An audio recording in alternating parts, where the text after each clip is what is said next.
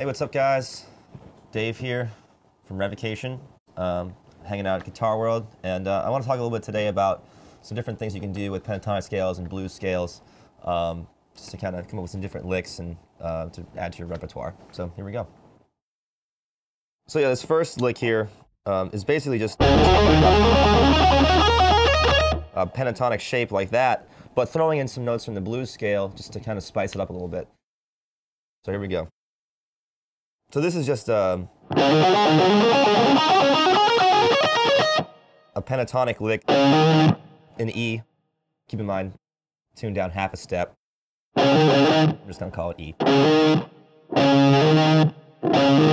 Hammer on from the 10th fret to the 12th fret, and then 10th fret, 12th fret on the A string. So E string, A string, and then going down to 4th, and then up, down to 4th again, down to 4th, so on and so forth.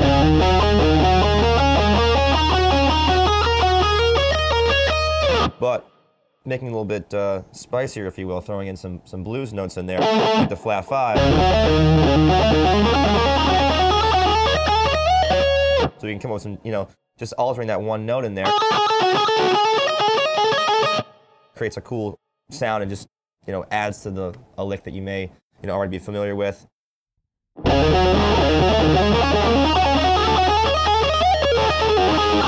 then you can end it off however you want. So here's that same lick, but throwing the flat 5 in there.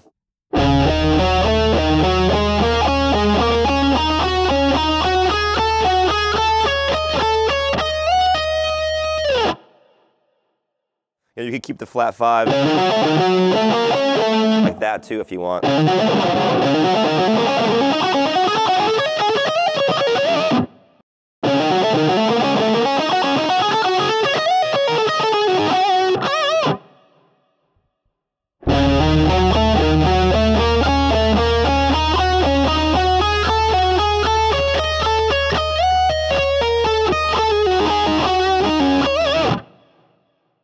So another thing that you can do with pentatonic scales, just to mix it up, is instead of thinking about pentatonic scales as your root note, you could think about them, moving the roots around to create some different types of sounds.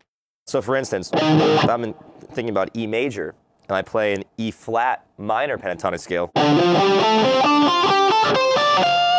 but thinking of my bass note as E,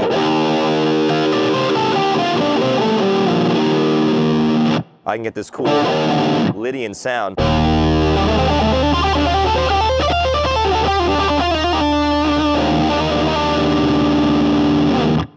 So slow.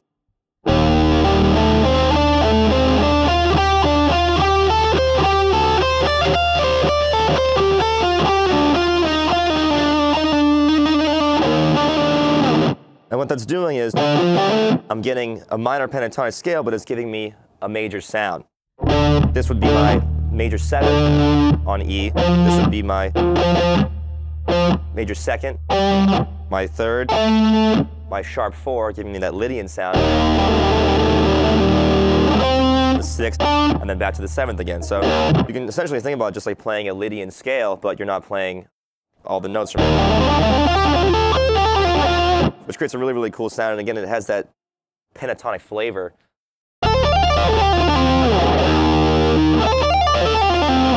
All these different, fun little licks you can come up with just by playing around. Same thing if I moved it up and did a minor pentatonic off the major 3rd. Over E again. Now I've got my major 3rd, my perfect 5th, my major 6th, my major 7th, and my 6th. So it's that minor pentatonic scale, but